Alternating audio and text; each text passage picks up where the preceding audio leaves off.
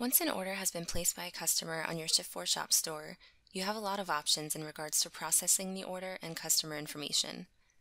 Let's take a quick look at how we do that. We can see all orders by coming to Orders and Managing Orders. We can see we can actually filter automatically by new orders, those being processed, partial, shipped, cancel, hold, and unpaid orders. So let's go ahead and look at this order from John Doe. Within the order details, it allows you to see the status it's at, the shipping and billing information, any referral information such as where they found you, rewards points, and how they paid. As people go through the order process, you're allowed to change the status, whether it be from processing, a partial shipment, the entire thing shipped, cancel, hold, unpaid, and quote. And you can actually then notify customers when it happens. Underneath the Action tabs, there's a variety of options available to you. The customer email will view and resend the customer's order notification email. The distributor email, if the order contains items provided by a distributor, this option allows you to view and resend the distributor's email. If you're using a hosted payment gateway option, as opposed to, let's say, a redirect option like PayPal Express, the virtual terminal allows you to charge credit cards from the order screen. Normally, this will require you to have the customer's credit card information on hand. However, if they're calling in, they can normally give it to you to be keyed in. The new CRM allows you to create a new CRM ticket for a customer on the order. You can use the Add Item to add additional items to the order as needed.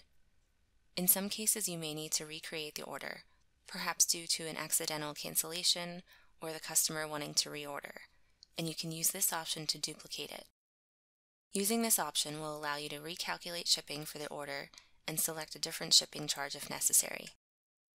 In some cases, you may have orders placed by an already existing customer using an alternate login to the store, let's say a different email address. This option will let you link the order to the customer's previous record to maintain the customer in the store. And in some cases where it seems that the tax was incorrect, this option allows you to troubleshoot the store's tax calculation for that particular order. And while we only have a single order at this time, if you have multiple orders that you've processed, you can go ahead and click the orders and move those throughout the status as needed.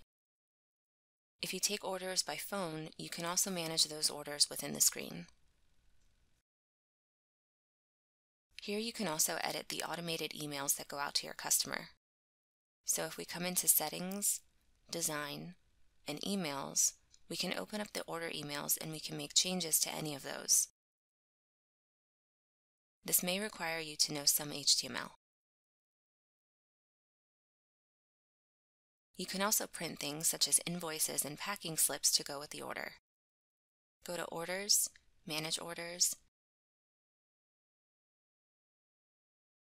and we can print an invoice or packing slip.